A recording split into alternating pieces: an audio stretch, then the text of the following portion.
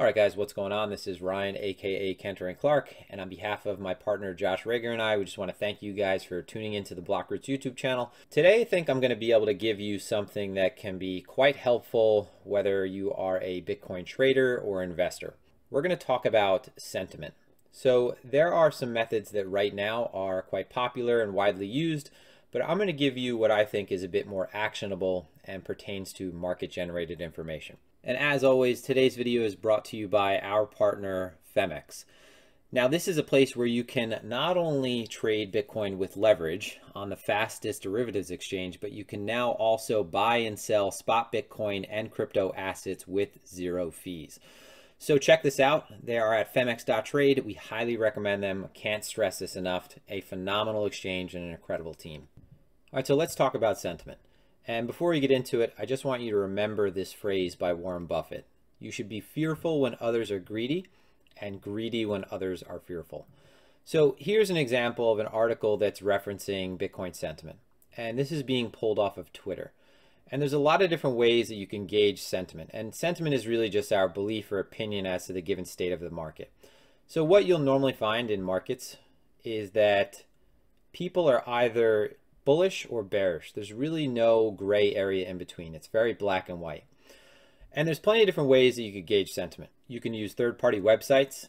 In crypto, there's a website known as ScalpX Index. They have a fear and greed index. They have a social index. These are third-party platforms that collect and measure data from a variety of sources. Then we could use Twitter. You can data scrape Twitter. You can do polls. This is a bit more of a manual and crude, blunt process, but it is a way to gauge sentiment. And then there is what I think the most actionable source of information, and that's market-generated information. That's things like futures, options, spot premium or discount, and funding. And these are things that I think are a bit more actionable. So we're going to go through all of these, and hopefully by the end of this video, you'll have a better idea how to gauge sentiment and how to either trade or invest around it. So one of the more popular ways to gauge sentiment is through using something like a social media platform like Twitter. Now, off of Twitter, you can gather sentiment manually in a very crude manner of just observing general sentiment, general opinions of the market. If you're a little bit more tech savvy, you might be able to create a program that does this and data scrapes for you. You can create polls, so we can actually, if we have a large enough following, we could actually create polls where we ask what the general opinion is. So we might say something like, is Bitcoin going to move up or down? And we'll try to gather the opinions of who follows us to gauge some level of sentiment, whether the market is positive or it is negative, whether it is bullish or bearish. Now, this is kind of difficult considering crypto Twitter could be a small fraction of the market. So rather it might not be difficult, but it might be inaccurate. There is a possibility though that the sample is large enough to be extrapolated out to reflect the whole. One difficult thing though with Twitter is that you're going to be working against the algorithms, or rather that the algorithms and your brain are going to be working against you. So people will generally see things that fit their bias. And this is, just a form of confirmation bias. And if they don't, so if you don't have this problem, Twitter is actually going to be working to continually push content in front of you that you already like. So what you see is going to be curated to a degree. One measure that might be useful is if you do find a sample of people and you create a list, right? So if you find a sample of people that are often correct about the market, you can use this sample to inform your overall positioning or to inform your opinion, right?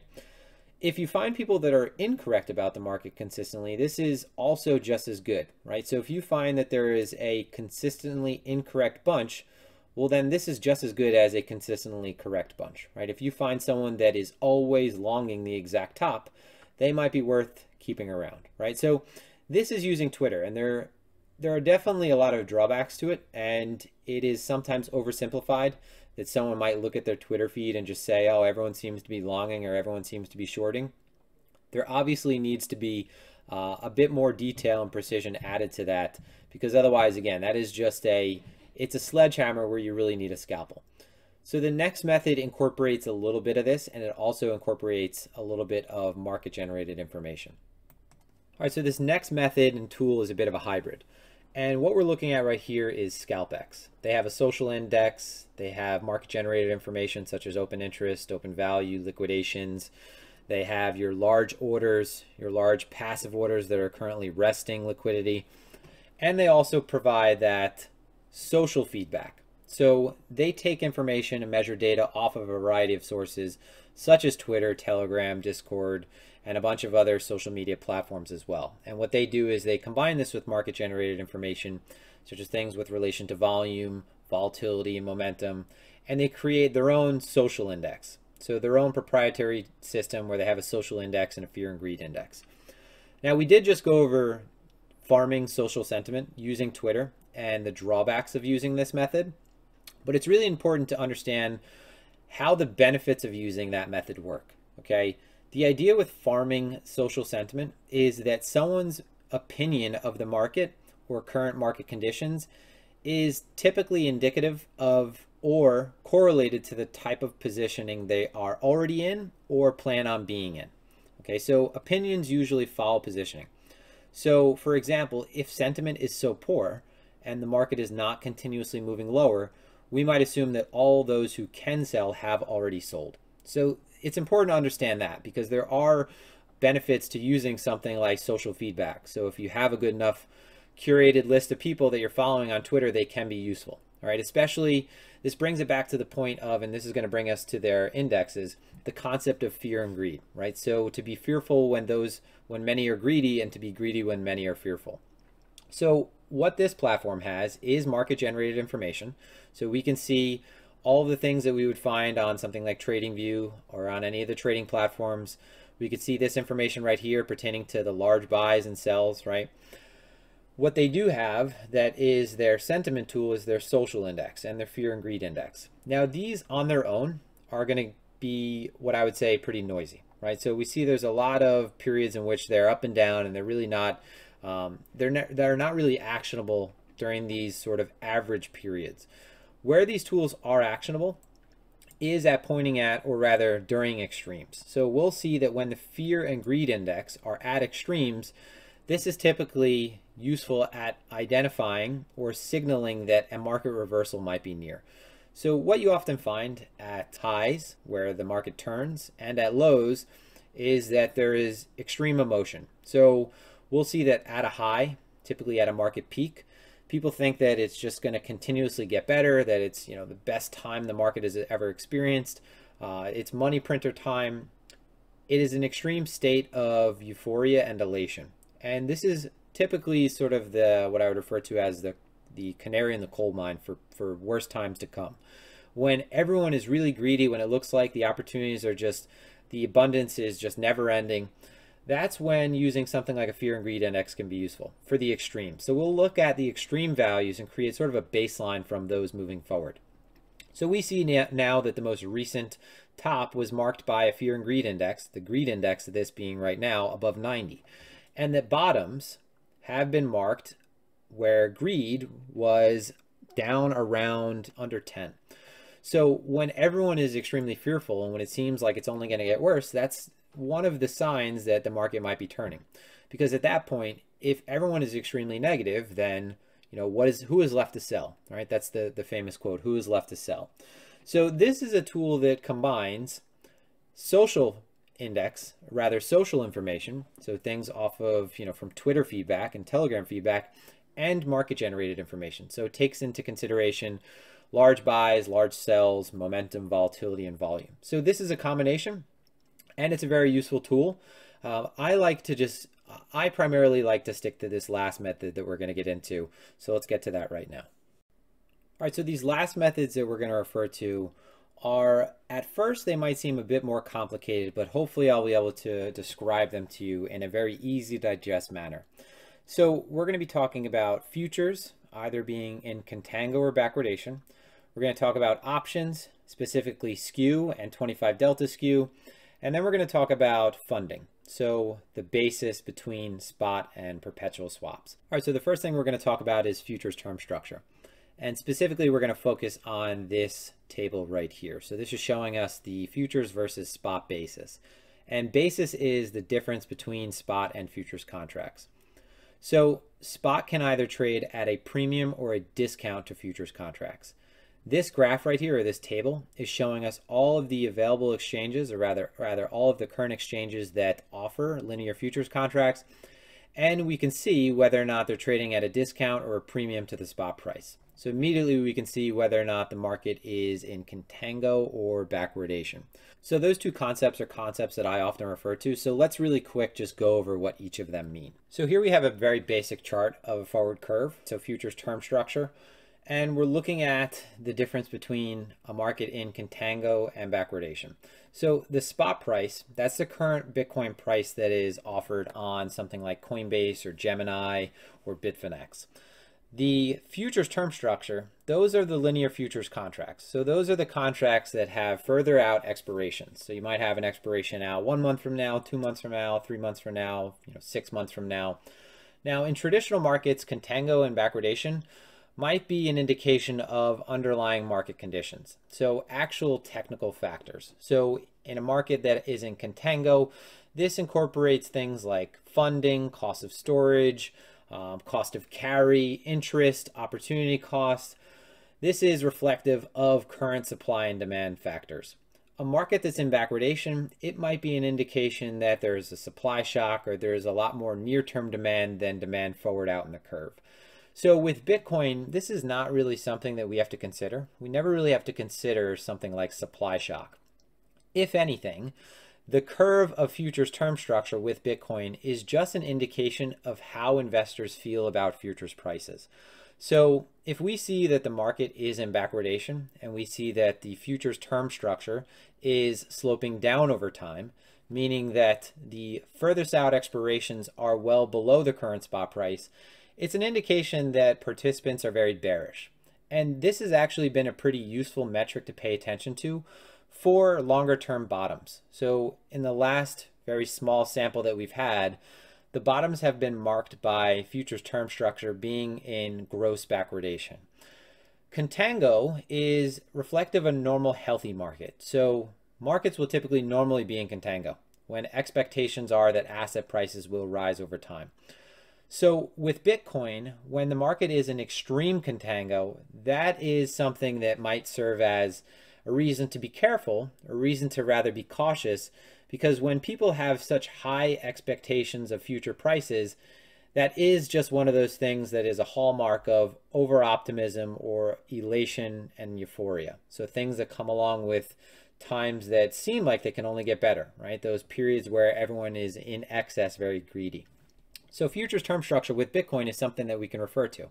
We could look at the term structure and see if it is, in this case, very steep to the upside or to the downside, and potentially begin to use that as some form of sentiment gauge. So we can see whether or not the market is very bearish or very bullish.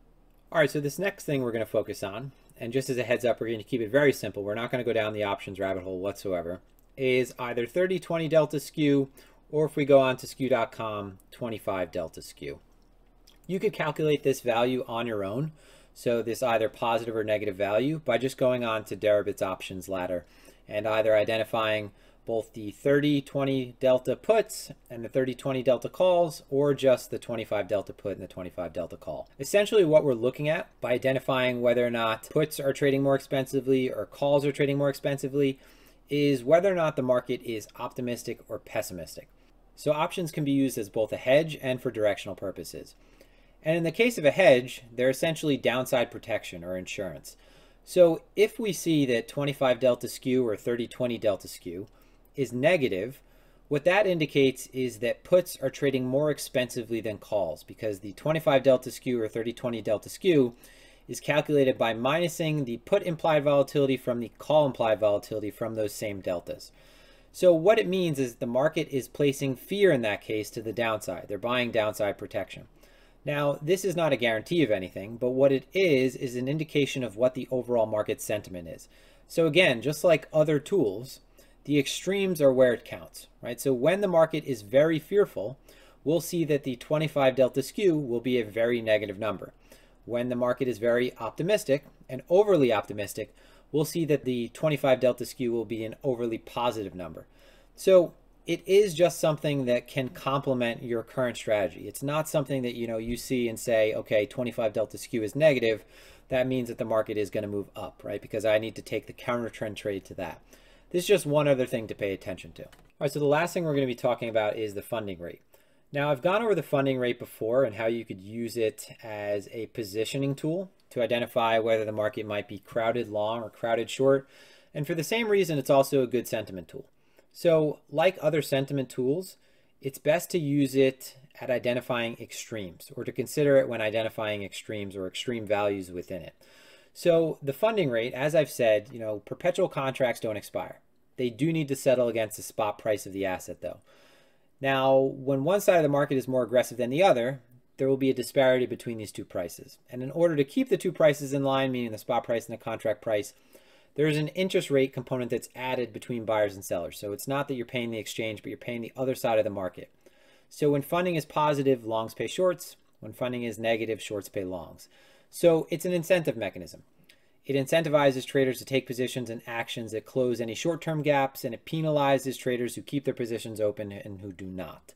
So right here, we're looking at the funding rate across multiple exchanges. This is on skew.com. If you want to find the funding rate on your exchange, just look at the contract details box and it'll list the current funding rate. Again, I said the funding rate is best used to gauge sentiment at extremes. So when the funding rate is very positive, meaning over 10 basis points or 1/10 of a percentage, that's a very high positive funding rate. That means that the market has been aggressively long for a while. And more often than not, you'll see that traders will become trapped at those levels. And it has been one of the signs of a turning point. When the market is moving up and the funding rate gets very positive, it's expensive to keep those positions open, right? And the market has been very confident. If it's been moving up that aggressively, you'll typically see that this is the time when people get caught off sides, right? The same can be said, and the same kind of flip side opportunities can exist when the funding rate is very negative, right? For the other side of the market. When the funding rate is very negative, when it is below 10 basis points, so negative, in this case, 0.1%, that's an indication that the market has been aggressively short. It's been aggressively hitting the bid and aggressively selling. And it's an extreme value. So it's not like it is just minorly negative, in which case it can continue on being that way. But at these extreme values, we normally see that sentiment is so poor, and this is an opportunity to buy that blood and to take advantage of that fear. So the funding rate is just one of those other tools that is not only a positioning tool. It could show us what side of the market the market has been aggressively hitting on the derivatives platform, but when it's at extreme values, it could be an indication of what the market sentiment is. So during bull markets, you'll see that bull markets are, just for example, marked by long periods of positive funding. The major turning points usually occur when there are spikes in that funding. So when funding aggressively spikes. So funding is anywhere between 1 to 3 basis points, and then we get a spike of over 5 to 10 basis points. That's typically what you'll find at the turning points. And the corrections during bull markets will be marked by negative funding. So minorly negative funding in a bull market, getting in position around those times is actually a pretty good timing mechanism to identify and take advantage of the turn. So the funding rate is just another tool we can add. So we have the funding rate, we have futures term structure, we have options skew, we have a third-party piece of software such as ScalpX. All of these tools with Twitter can help you identify what market sentiment is. I would be careful in trying to combine too many of these things at once, right? It's beneficial for you to get good at using one, right? And to more or less lean on one than trying to accompany all of these at the same time. But remember, sentiment is, if you're looking at the sentiment of someone who is an individual or a group, it can be an indication of their positioning, right? And if that sentiment is marked by inactivity, meaning if the market is overly positive, but the market is not actually continually moving up, or if the market is overly negative, but the market is not continually or aggressively moving down, it could be the indication of the turning point, right? When everyone is really positive and really greedy, that's when it's time to be fearful. And when everyone is really greedy and when everyone is really positive and really greedy, that's when it's time to be fearful. And when everyone is really fearful, that's when it's time to be greedy, right? When everyone is really fearful and negative. So that's that, guys. Hopefully this has been informative. As always, it's been a pleasure. This is Ryan with BlockRoots. Exercise proper risk management and trade effectively.